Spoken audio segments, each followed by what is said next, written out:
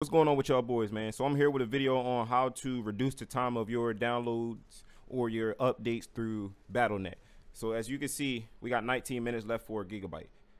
So at the beginning of this installation, I literally had to wait 4 hours. Everything's been moving. I had ran to the store and stuff like that. So what you'll do is you'll pause this video right here.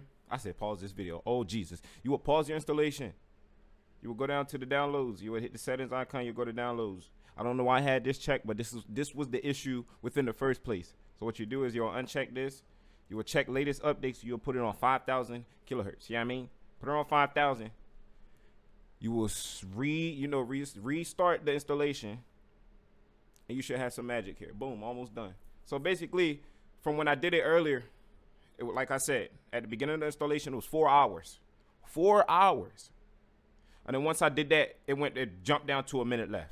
So as you can see, my download is done. Of course, it was just gonna be done in a snap since it was always to the end. But if you guys was to do this, let me know how much time was cut back on your installation, and we can go ahead and see how this solution works and see how long this solution is able to stand or withhold.